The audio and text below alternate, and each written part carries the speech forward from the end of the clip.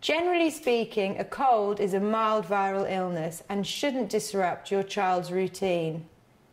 However, there are sometimes signs that should make you seek medical attention.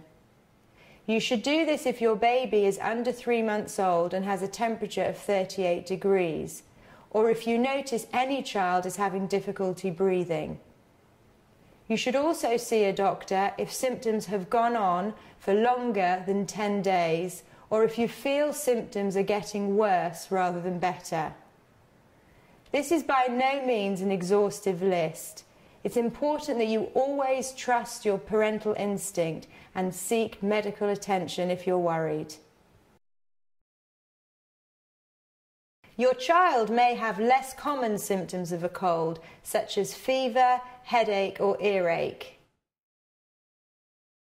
Generally speaking, they're at their most contagious when they have their most symptoms.